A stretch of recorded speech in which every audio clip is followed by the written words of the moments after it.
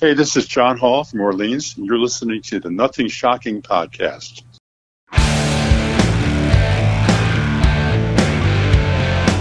Want to know what's going on in the world of music?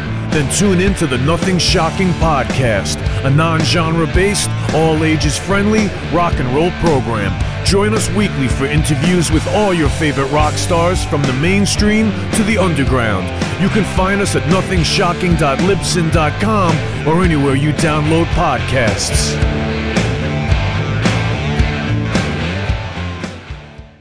Welcome to the night. You think you know Night Demon? Then the Night Demon Heavy Metal Podcast is for you. Step into the darkness as we peel back the curtain to give you an unprecedented, all-access look into the mind and the heart of the demon. We're talking band history, song analysis, studio anecdotes, stories from the road. It's everything a diehard Night Demon fan could want and more. This is the only place to learn the inside scoop, the deep dive trivia, the untold tales from the band members themselves and those closest to the Night Demon story. Need more?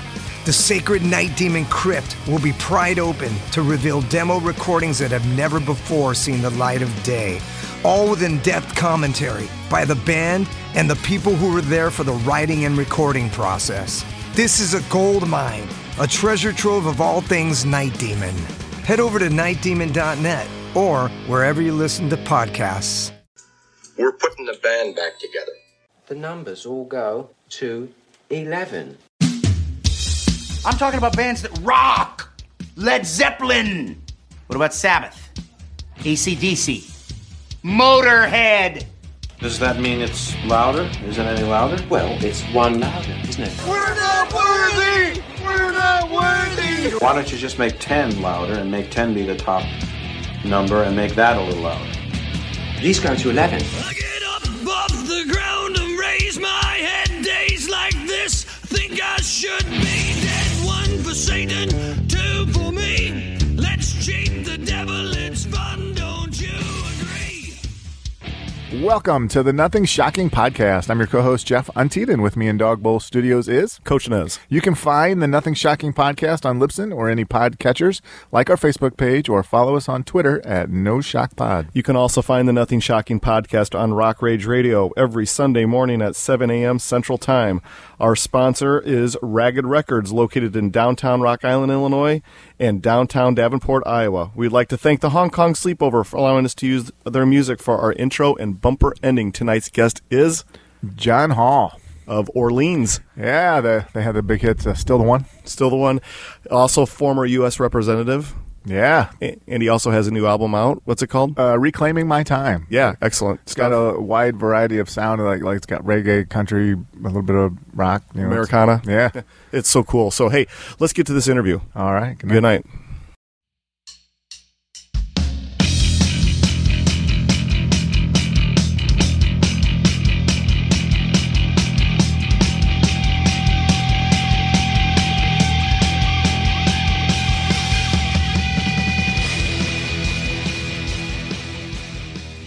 John, welcome to the Nothing Shocking Podcast. I'd like to introduce to you my co-host, Jeff Untied. John, this is going to be fun to talk to you.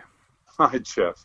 Hi, Eric. It's good to be here. Thanks. Fantastic. Well, thanks for agreeing to do this with us. We're excited to have you tonight. But you've been extremely busy during the COVID-19 pandemic, recently releasing your 6th solo album, Reclaiming My Time.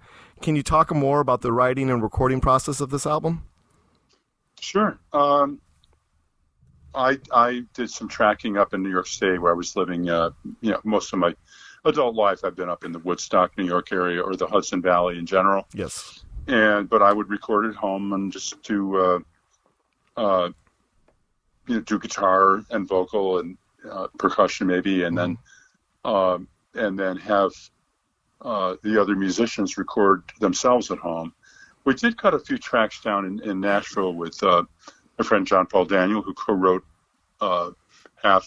maybe one more than half of the songs on the record with me, and we had different musicians. John Cowan, who plays bass and sings with the Doobie Brothers, and before that he was with the Newgrass Revival. Recorded himself singing and playing from his home in Columbia, Tennessee,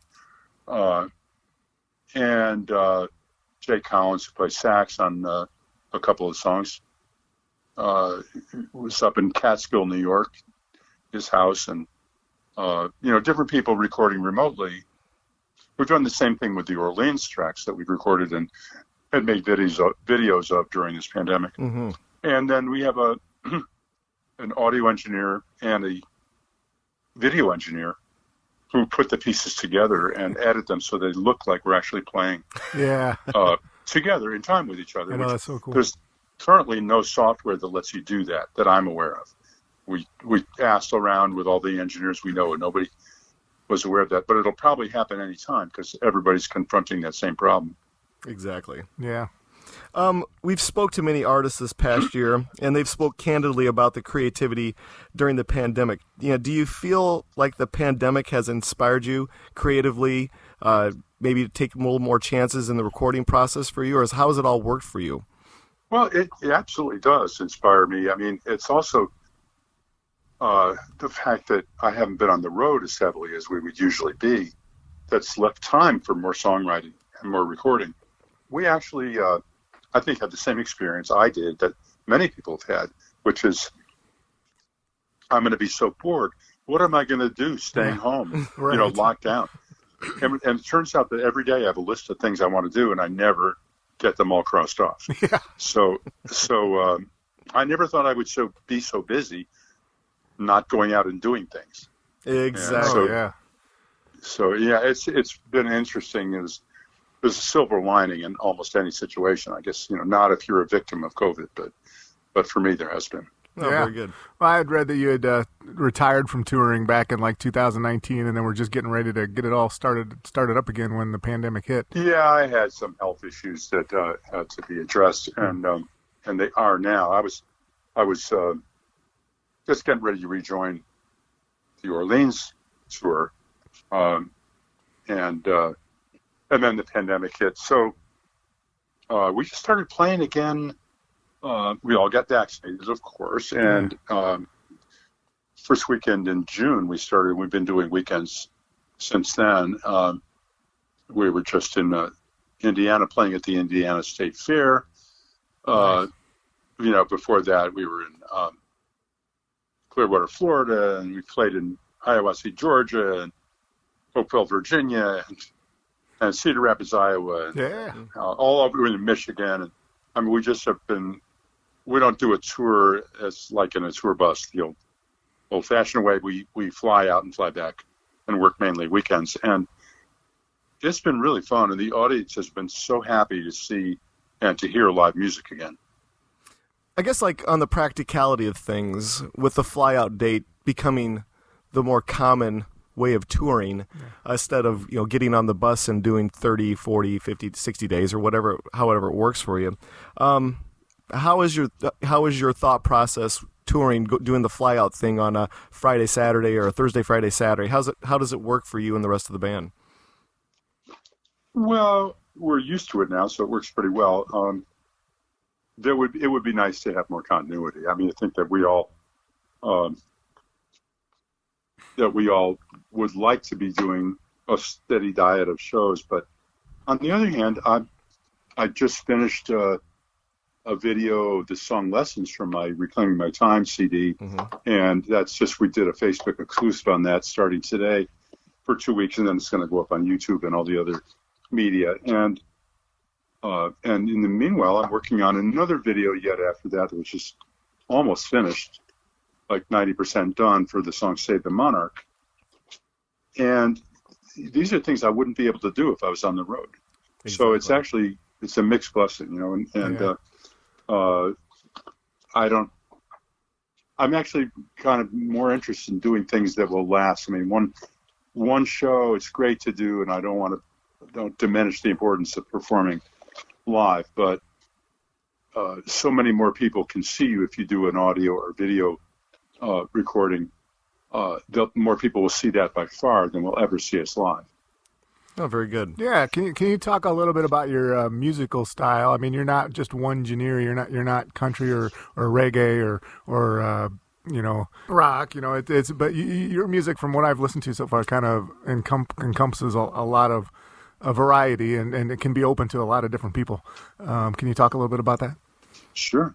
Yeah, well, I like a lot of different kinds of music, and I think it was Duke Ellington who said there are two kinds of music: good music and bad music.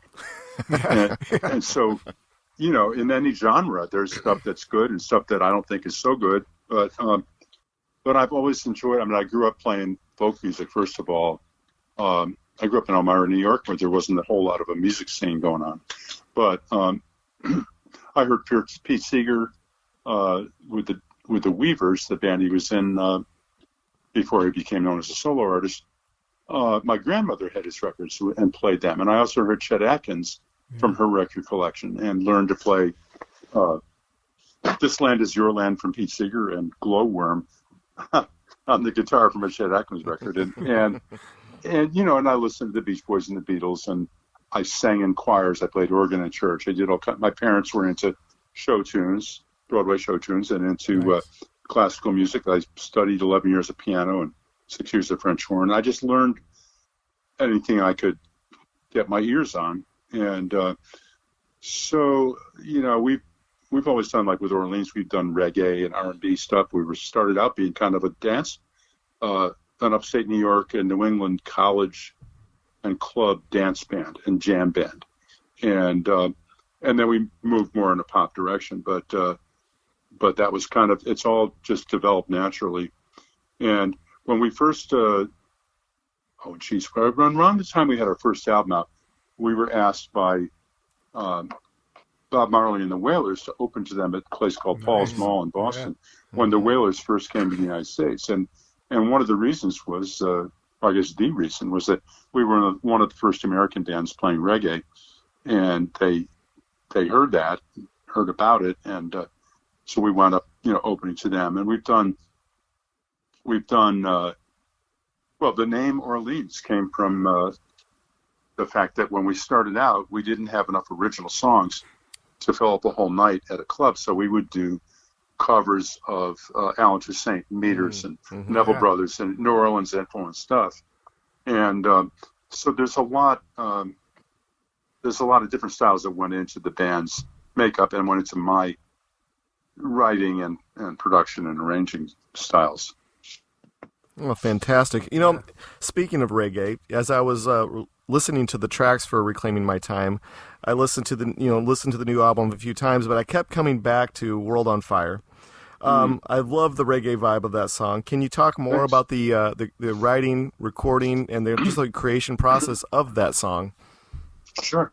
Well, we started that song. John Paul Daniel, my buddy and co-writer, had the idea for the chorus of World on Fire, and started out to be a song about spiritual enlightenment and growth, and communication. And then I said, we can't. This was a year and a half ago when it was the wildfires and the bushfires in Australia that were in the news, and we were seeing videos of these kangaroo hacks like running to get away from the fire, from the flames, and it was so tragic. And then we started it then, and then the next thing you knew, it was the fires in California last year, which was the worst fire season ever. Yes. But this year's fire season was looking to be still worse.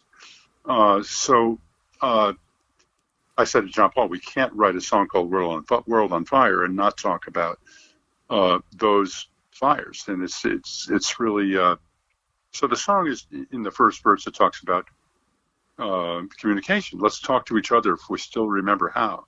And it's pictured at the Tower of Babel in the video. And if a man and woman sitting on a couch, instead of talking, they're both on their cell phones. And so the message goes from that, and it could be communication among couples or political parties or countries or any group of people that's not listening; they're just talking. And then in the second verse, the lyric goes, "Talk about hurling smoke and flame into the void. Talk about 1,000 million creatures' lives destroyed. Talk about the air too thick with smoke and ash to breathe. Talk about destruction it's too much to grieve. And that there's a term, eco grief, that a friend of mine actually talked about in the TED Talk. I think she made it up, but it's the idea that we're all kind of witnessing this deterioration of the environment. Yes. And climate change getting worse, and these fires and floods and storms, and it's hard not to be in somewhat of a state of grief about it. And especially if you have kids, as I do, or in my case, I have a grandchild already, and I'm worrying about her and her generation, and what we're leaving them. So the song is it's a serious lyric. The recording of it is John Cowan sang and played bass on that, and John Paul Daniel plays guitar with me on it, and I played the upbeat organ, the reggae style organ on that song, and it's Sean Paddock, who plays with Kenny Chesney, played drums on it, as he did on much of the record. So it was a really good band and a good recording. But the story of that song is really the writing and what was happening in the world at the time that we were writing it. Oh, fantastic. It seems like the reggae sound comes pretty naturally to you. Could you ever see yourself doing a solo reggae album only, that genre? I don't know. Maybe. It's a good idea, but I'm always writing things like on this record, I think of you as a straight ahead kind of pop thing. I like that. It's all up and down from here. I've always written, Dance With Me and Still the One are our two best known songs that I've written. And my first wife and writing partner, Johanna Hall, and I wrote together. And, Dance With Me is a folky acoustic kind of thing. It's got drums on it and it's got the big 3-part harmonies on it, but it's basically an acoustic guitar grounded song. And Still the One is somewhere between the Beach Boys and Chuck Berry. Some people say Chuck Berry really started everything anyway. And, true. There's been nothing original since then in rock and roll anyway. But so I do a lot of different things, and I don't know if it would feel natural to me to do an album of all one style, whether it's acoustic music or reggae or any one thing. Very good. Alone Too Long is another song that really caught my ear. It kind of gave me that 80s blues vibe. Yeah. I love the saxophone parts in that song. Can you talk more about the creativity of that song? Yeah. John Paul Daniel is my co-writer on that as well, and he lost his wife. It'll be in September. It'll be 2 years ago to pancreatic cancer, and I knew them both for 35 years, and was driving down from New York to see them in Nashville and say goodbye to her. I knew she was her last legs, and she died while I was driving down here, and so but I was with John Paul for the funeral and the visitation and all that stuff. And the night after her funeral, we wrote the song Mystic Blue, which was the third song on the record. Yeah. But Alone Too Long, after 8 months after she passed, he asked another friend if it was okay for him to start dating again. And his friend said, "Don't stay alone too long. You might start to like it." And I thought, that's got to be a song.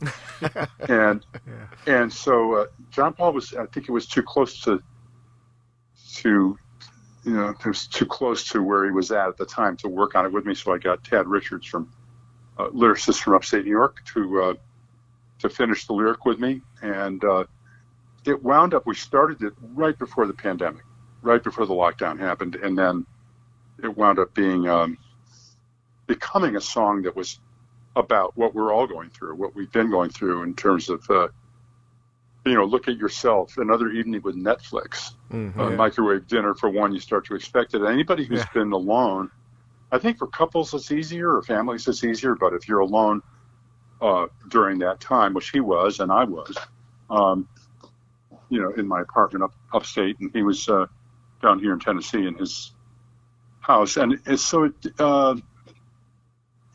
on that whole thing of needing to be with other people, and so people relate to it for that. Yeah. The recording was we actually were able to do the drummer Sean Paddock, John Paul playing bass, and me playing guitar in Sean's studio in Nashville, and so we were all being very careful about masking and isolating and all that. So we trusted each other and got together long enough to cut that. The three instruments: bass, drums, guitar, and then everything else was overdubbed remotely. And but it turned out really well. Jay Collins did his sax overdub on that. Jay's played with a lot of wonderful artists. He played with Steely Dan's Donald Fagen and Mike McDonald and Skaggs as Dukes of September, and he played with the Allman Brothers, and he's just a very wonderful, incredibly creative, not just a sax player, but he can sing and play keyboards really well too. But he played sax on this, and he did it from his home in Catskill, New York, and just phoned it in, sort of, just recorded himself and emailed the file to our engineer, and the thing got put together like that. It was nice. Something you couldn't do without the technology that we have now. Oh, fantastic. Yeah. Oh, say what you will, but any song that's got vibrant sax on it, it just brings the song alive. Yeah.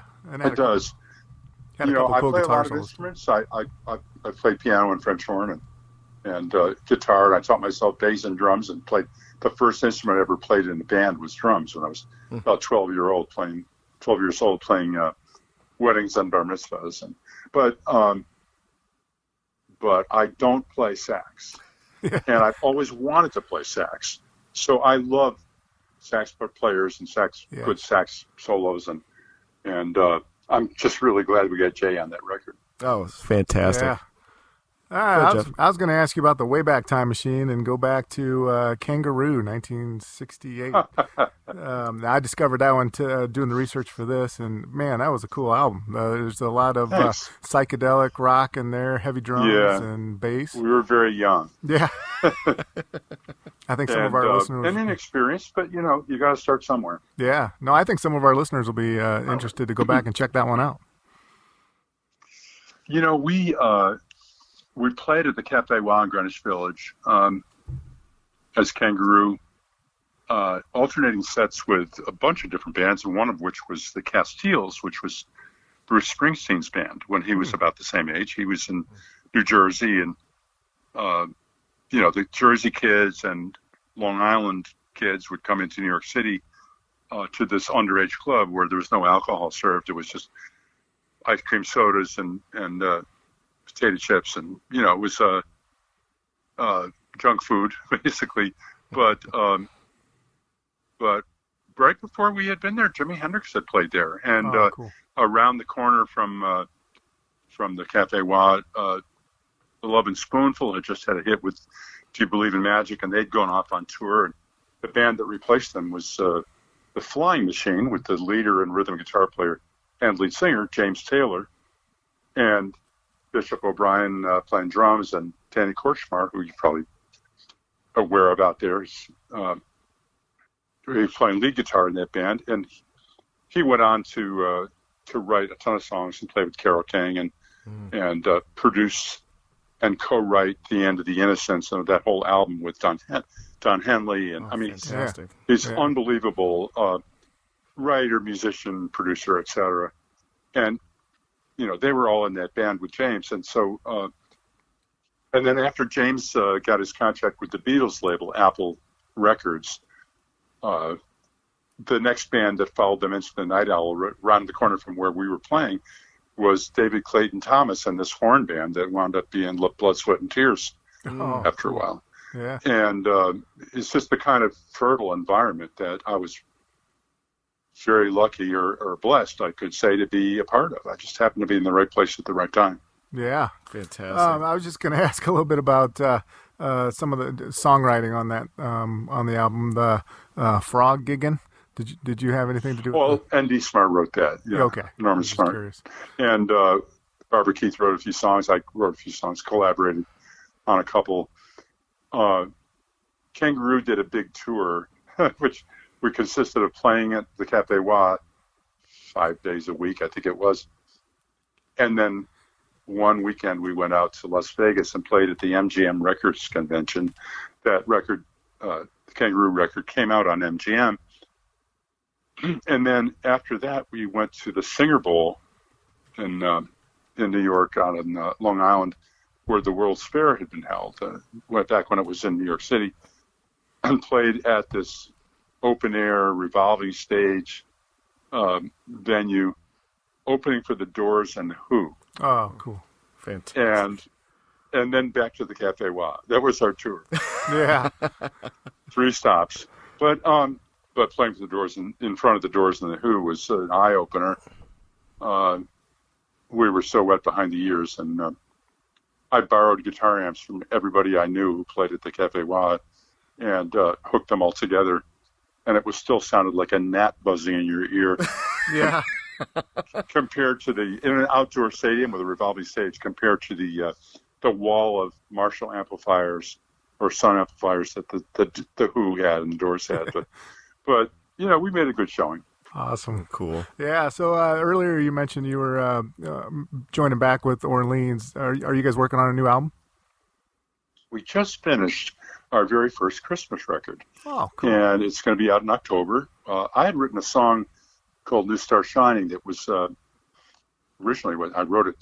Our publishing company told us, me and Johanna, they told us that we should write a song for Alabama's Christmas record, and we wrote it, and then Alabama turned it down. But then it was recorded as a duet by Ricky Skaggs and James Taylor. Nice. And so New Star Shining, came out that version, and they did a video of it and everything.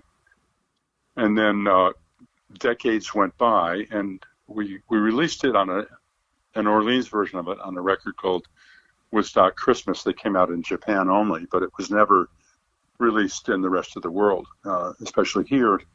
So that's the title track of this record of ours that'll be out in October. And the rest of the songs are mostly original or songs that are obscure that we found from writers we know. Okay. It's not a collection of Christmas carols reworked. Yeah. It's mainly original stuff. Oh, cool. Mm-hmm. Oh, fantastic. Yeah. So, are you residing in Nashville now? I am. Yeah, I'm just moving actually from upstate New York to Nashville.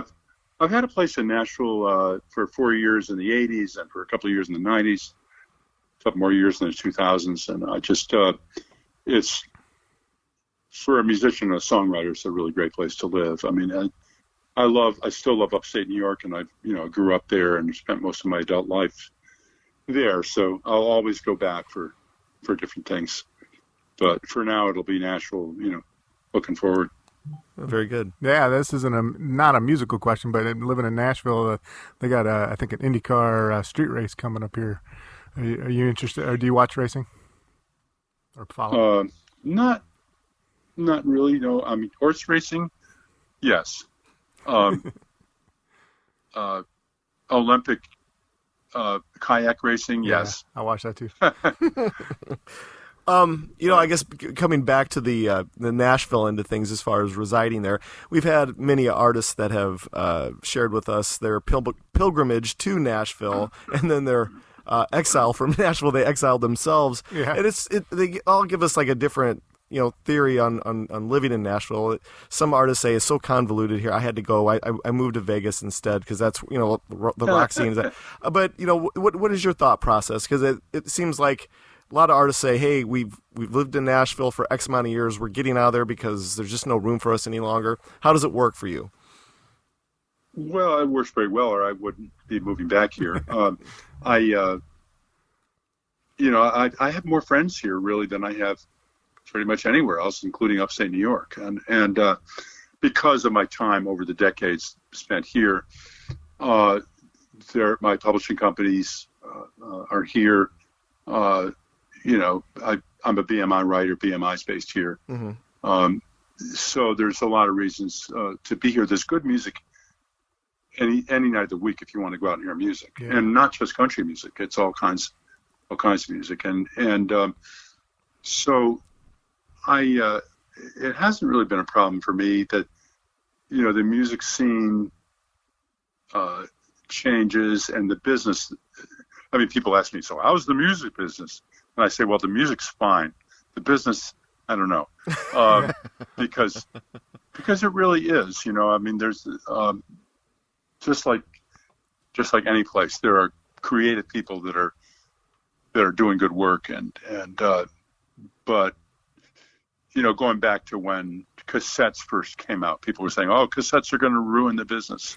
Nobody will buy a record anymore. They'll be able to just copy cassettes for their friends. And of course that didn't ruin it. And then it was CDs are going to ruin it. And then it was Napster is going to ruin it. And then it was, streaming audio is going to ruin it. And it's changed it. And in some ways maybe, hurt writers and musicians and bands, but, because they get paid by streaming services, they get paid a fraction of what they would by an old-fashioned terrestrial radio station. But it's still possible to make a record and to have a career, as lots of young artists have found out, because they can nowadays anybody can make a record in their closet on an iPad or an iPhone, and a computer, and put it out even and get it up on the internet. So. It's good news and bad news, but that's always been the case. Going back to, I think, when was it Alexander Graham Bell who invented the, recording on a foil cone? It's the medium's always changed, but hopefully the music wins. Well, as you say that, I have one last question for you. On the state of the music business being what it is, do you still believe that the tangible product will be the I guess maybe the center hold of what music is all about? Because let's face it, album sales are not what they were. Now it's not even albums that are selling anymore. Now it's singles, and now it seems like we're going back in time with like in the 50s where the 45 was the primary popular thing to have. How do you think it's going to work out? Do you think tangible music in your hand, going to the store and buying it or buying it offline, is going to come back to the popular culture again? It's a good question. I like buying the records I really like, and the artists I really like. I'll buy a CD to have it. And I know a lot of people are buying vinyl. Vinyl actually just passed CDs in terms of the number of units sold in the last year or so. And but that's not because vinyl is selling so much. It's because CDs are selling less. Yeah, exactly. And, there's nowhere to get them. Well, there's nowhere to get them except Amazon, and or eBay. But I mean, some cities will have a real record store. But the issue really, I think, is that everybody's going to be carrying everything around in their phone or their watch, and be able to listen on Bluetooth earbuds or something. It's not as social an experience. I mean, I remember, listening, having people over and listening to the Beatles' Sgt. Pepper's Lonely Hearts Club Band album when it first came out, and we would all get in a room together with a pair of speakers and try to get in the middle of the stereo field, and listen to it. And it's not that kind of thing anymore. But it's as long as there's a way for artists or musicians to get compensated, so they'll keep wanting to do it. I mean, I didn't start out to make music to make money. I was starting out doing it as a kid because I loved it. But in order to get well-developed acts and songs and records out there, there has to be some kind of reward for them. And so as long as that's possible, whether it comes because you've got a jack in your temple and people plug right into it, or whether you've got a YouTube connection in your brain. I mean, who knows what's going to come next? But I have no problem with people carrying my music around in a phone and listening to it, or you can hear anything in your car if you can hook your phone up to it. And so it's more important what it is and that people like it than how they listen to it. Oh, yeah. Well said. Well, we're kind of out of our allotted time right now, but is there anything that we did not cover tonight that you would like to plug or promote? Well, yeah, if you want to find out more about me or the Reclaiming My Time CD, johnhallmusic.com is the website. And we have a new video that just went up on Facebook for the song Lessons from the CD Reclaiming My Time. And that can be found, well, if you're on Facebook and you look for John Hall Music, it'll be there. It'll be up shortly, after a couple weeks, it's going up on YouTube and every other platform in the world. But, we're making music. Orleans is about working on our 50th anniversary record. Hard to believe, but we'll be coming out with that in next January, because it was January 1972 when we did our first show as Orleans. Yeah. We have a hard time believing that ourselves. Yeah. But anyway, just, thanks for listening and thanks for spreading the word. Oh, very good. Well, this is how it's going to work. We're about 3 weeks out, so this episode should be out in about, after Jeff is done editing it, we're about 3 weeks. When it is, we'll get it to your PR people immediately. Yeah, it's been a pleasure talking to you. It was a pleasure. Okay, you too, Jeff. Thanks. Bye-bye. Take care. Bye-bye.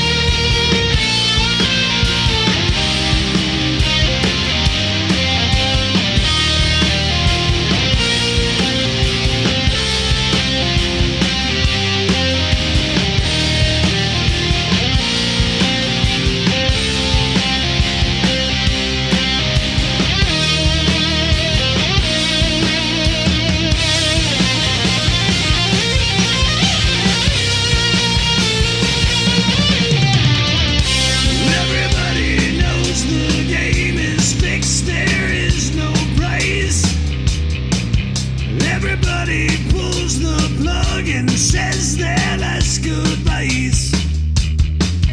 Move to the sunshine, fight the grip of nights. If they ever take from you, then you plug out both their